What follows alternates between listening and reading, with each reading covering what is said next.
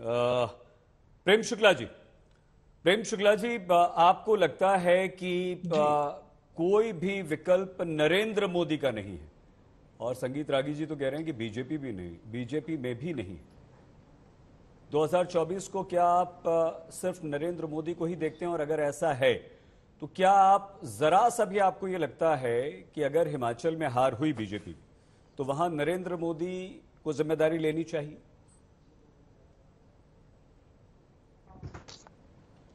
देखिए, भारतीय जनता पार्टी में नरेंद्र मोदी शीर्ष नेता हैं, इसमें किसी के मन में कोई संदेह नहीं है। और भारतीय जनता पार्टी में जब कोई जीत होती है तो वो प्रधानमंत्री से लेके हमारे पन्ना समिति के सदस्यों तक की जीत मानी जाती है। तो हार भी स्वाभाविक तौर पर हमारा सामूहिक होता है, सामूहिक तौर पर लेते हैं। ये कोई कांग्रेस पार्टी तो है नहीं कि जीत गांधी परिवार की है और गुजरात में दारुण पराभव के लिए कोई जिम्मेदारी नहीं है, वहां के लोकल कार्यकर्ता हैं। तो ये कांग्रेस की परंपरा है। भारतीय जनता पार्टी हार त्यागी जी ओपन कर दिया हमने, अगर आप चाहें तो रोक सकते हैं प्रेम शुक्ला जी को। और जीत का श्रेय भी सामूहिक है जी। अब दूसरी बात, अब जहां तक बात है कि आदरणीय केसी त्यागी जी बार बार कह रहे थे, भाई नीतीश कुमार जी के विरुद्ध तो मैंने एक भी शब्द कहा ही नहीं। मैंने तो सिर्फ इतना कहा कि आदरणीय नीतीश कुमार का नेतृत्व क्या अन्य क्षेत्रीय दलों के लोग मानेंगे या कांग्रेस मानेगा कि नहीं मानेगा। तो कांग्रेस मानेगी या नहीं मानेगी ये निर्णय प्रेम शुक्ला तो ले नहीं सकते त्यागी जी। क्षेत्रीय दल जो है उनका नेतृत्व स्वीकारेंगे कि नहीं स्वीकारेंगे ये वो ले सकते हैं। जहां तक नीतीश कुमार के चरित्र की बात है तो ये सत्य है कि आदरणीय नरेंद्र मोदी जी ने कहा कि अत्यंत चरित्रवान नेता है, लेकिन स्वयं नीतीश कुमार जी लालू प्रसाद यादव तेजस्वी के बारे में अभी बीते चुनाव तक क्या कहते थे, क्या मुझे स्मरण कराने की आवश्यकता है? तेजस्वी यादव श्रीमान नीतीश कुमार के बारे में क्या कहते थे और श्रीमान नीतीश कुमार तेजस्वी के बारे में क्या कहते थे? आपका जनता दल यूनाइटेड या इस पार्टी का गठन ही लालू प्रसाद यादव के जंगल राज के विरुद्ध नहीं हुआ था? क्या ये सत्य नहीं है? और इस सत्य के बाद अगर श्रीमान नीतीश कुमार अगर तेजस्वी यादव को अपना सहयोगी मानते हैं तो क्या ये प्रश्न उनके चरित्र पर कोई खड़ा नहीं करेगा? जी सही जी, कोई प्रश्न है आपका? प्रेम जी प्लीज प्रेम जी। जी सही जी, आप प्रेम जी रहे थे जी। जनसंघ का जन्म जी प्रेम जी जनसंघ का जन्म प्रजा पार्टी से हुआ है जो जम्मू कश्मीर में बनी थी गांधी लियाकत पैक्ट के बाद।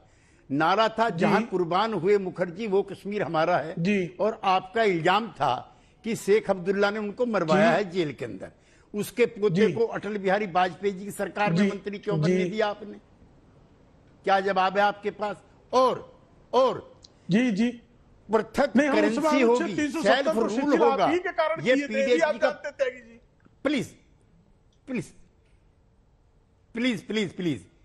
आपकी पार्टी जो जनसंघ जिस दिन जनता पार्टी में मर्ज हुई थी, आपने माना था अटल जी ने, अडवाणी जी ने, कि धारा 370 नहीं हटेगी।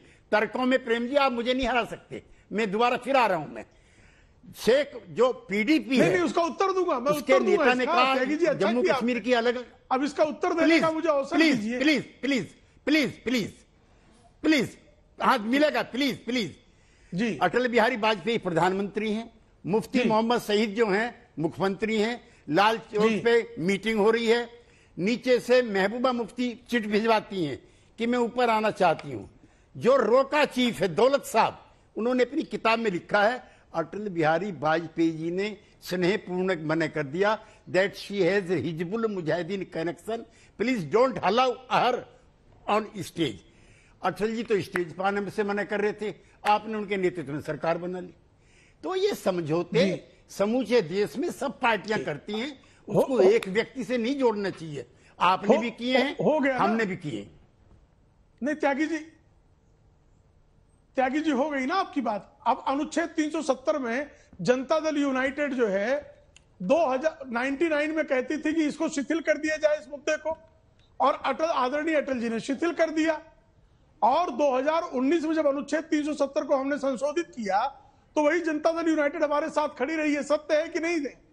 इसको स्वीकारते हैं कि नहीं स्वीकारते हैं? श्रीमान नीतीश कुमार ने गलत है ना, हमने नहीं प्रेम जी संशोधन का भारतीय जनता पार्टी का नहीं, मुझे बताइए ना, विरोध किया क्या आपने कि चलिए अब हम सरकार गिरा देंगे, हम जा रहे हैं, अब हम मुख्यमंत्री नहीं रहेंगे? किया, आपने किया, अनुच्छेद 370 संशोधित कर दिया, अब हम मुख्यमंत्री नहीं रहेंगे। मुख्यमंत्री पद से इस्तीफा दे दिया था नीतीश जी ने, 2029 में इस्तीफा दे दिया था। क्या कह रहे हैं त्यागी जी? ठीक है, प्लीज प्रेम जी, प्लीज, ठीक है प्रेम जी, जवाब सुन लीजिए प्रेम जी। तो क्या श्रीमान नीतीश कुमार त्यागपत्र देके घर बैठ गए थे क्या? हाँ बताइए त्यागी जी, समाप्त कीजिए। ब्रजमोहन जी और मानव जी के पास भी जाना है हमें। प्रेम जी आप हाँ अपने उत्तर दीजिए प्लीज। आर्टिकल 370 बना रहेगा, आर्टिकल 370 बना रहेगा, नहीं छोड़ेंगे। ये जनता पार्टी के घोषणा पत्र में है, जिसमें अटल जी हैं, आडवाणी जी हैं और आरएसएस का आशीर्वाद प्राप्त है। नंबर 1। नंबर 2, आर्टिकल 370 का जिक्र नहीं होगा, यूनिफॉर्म सिविल कोड का जिक्र नहीं होगा। जनता पार्टी के जितने अधिवेशन हुए हैं, जितने कार्य समिति है, उस सारे मैनिफेस्टो में 370 मेरी बात नहीं खत्म हुई है, की गई है। मैं एड नहीं कर रहा हूं। आप जनता पार्टी की बात तो कर रहे हैं, लेकिन जनता पार्टी के बाद ऐसे सारे मैनिफेस्टो है जिसमें 370 को खत्म करने की बात की गई है।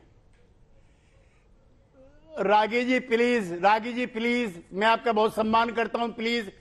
उसके बाद जब एनडीए बनता है तो उसमें तीनों कंट्रोवर्शियल माने आर्टिकल 370 नहीं रहेगा, यूनिफॉर्म सिविल कोड नहीं रहेगा।